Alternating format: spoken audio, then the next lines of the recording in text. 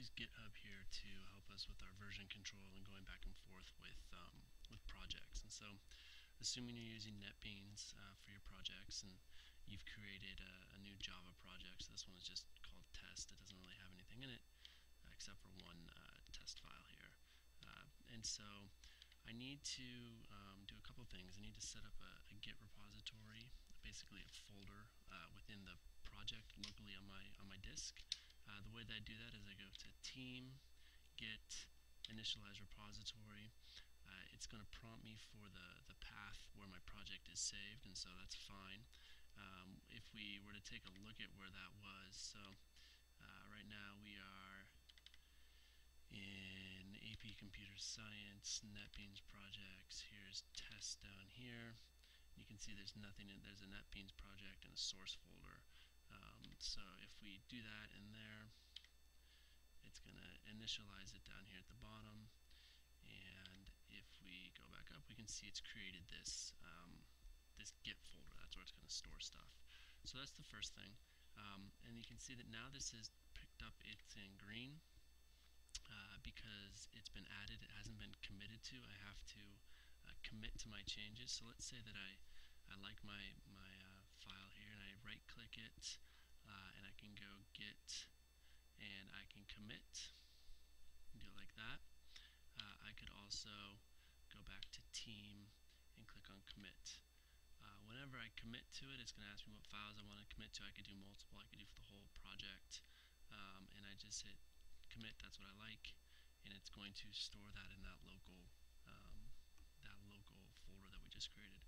Now, to actually get it into the cloud, get it into GitHub, I need to have a GitHub account. So I open up the internet, I go to GitHub, I'm signed in. You have to create an account, and I assume you can do that on your own.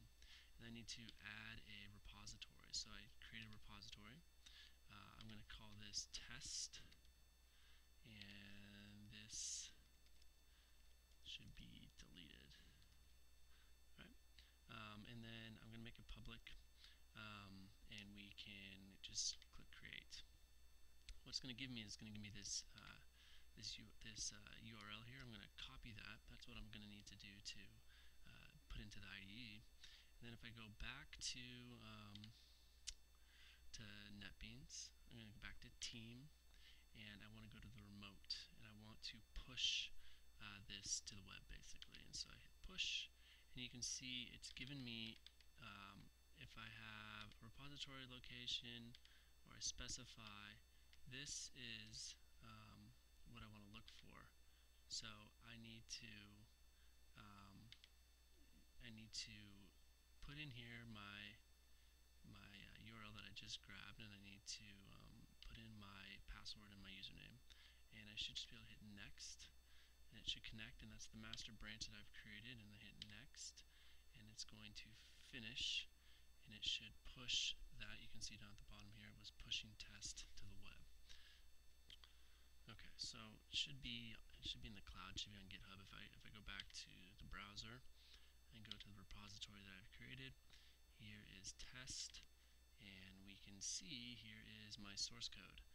So it's been pushed up there 2 minutes ago, and if I expand that, there's test, and it's got one Java file, and that's what we saw there. And so you can, from here, you can change things on different computers and then push it and overwrite and keep track of your version control as you go through it. You can also grab stuff that's up there. So let's say we're looking in chapter 1. You can find the source code for everything in the book, all that stuff in terms of getting it remotely. That's it. Good luck.